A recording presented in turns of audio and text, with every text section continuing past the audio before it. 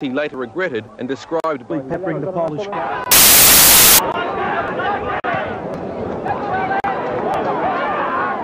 Charlie Egan racing past his man, cuts it back, header, and it's there.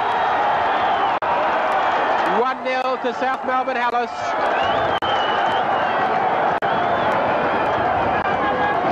And the goal scorer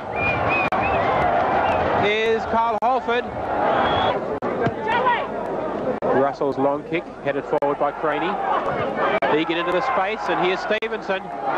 4 men forward now for South Melbourne Hallis as Stevenson stumbles. A shot coming from Halford. It was deflected on the way and goes just wide of the far post.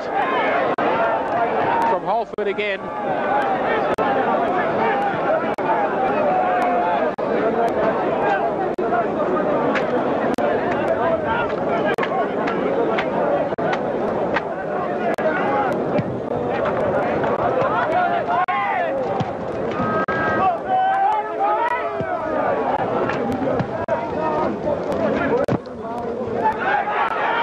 Egan in the box, facing the goalkeeper, and it was cleared off the line to Egan. Egan turns past Van Egmond and past Roodhouse, but Petrov will clear it. Anezakis beating Cole. Halford, he'll try one. No, through for Egan. Egan facing the goalkeeper. Square and hits the side netting. He was forced onto too much of an angle there. Perhaps he should have taken a shot a bit earlier, but Traianedes had positioned himself well. He narrowed the angle.